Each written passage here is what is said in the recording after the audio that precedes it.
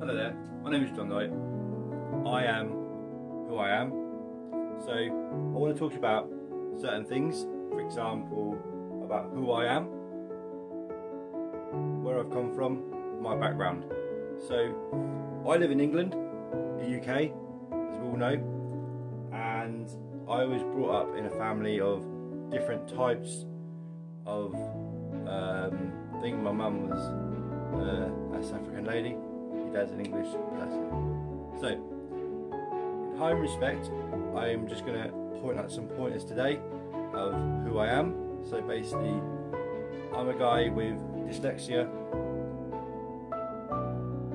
moderate learning difficulties, which is from the age of 3 I've had, and recently been diagnosed with autistic traits, but not on the spectrum.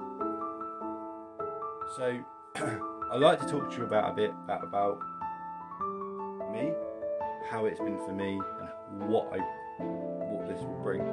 So I want to help you, people who are out there who have difficulty in just being yourself. You know, if you've been bullied, if you've been this, if you've been that, and it will help you and help you to be you. No one else, not the next door neighbour, not the thing, and it will help you. To be you is enabled to be you. So, from the age of probably 4, I went to a mainstream school around here, and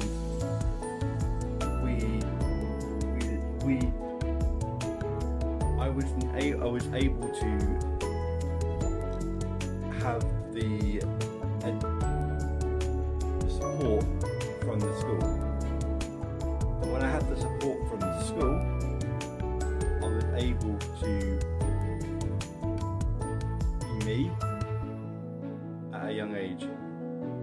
So then I developed skills to learn, to grow, to become the person I am today. Obviously, from a long journey. So how I look at it is very simple and very straightforward.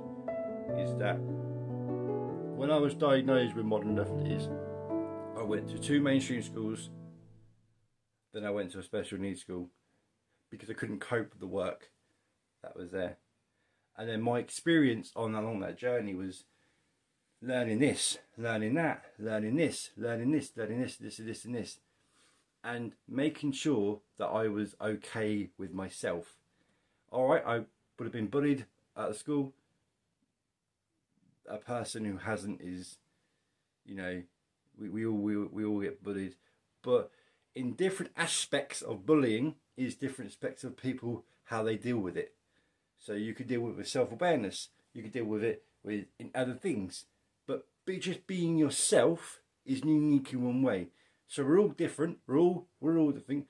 So how special needs people, like autism and stuff like that, how they receive things is totally different to how a mainstream individual would receive it. So how they speak and how they act is because they're no different to you. They're just a person who has different things from a genetic way of living their life. So yeah, you see a person that you think they could be deaf.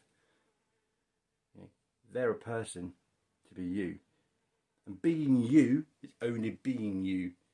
You can only be one other.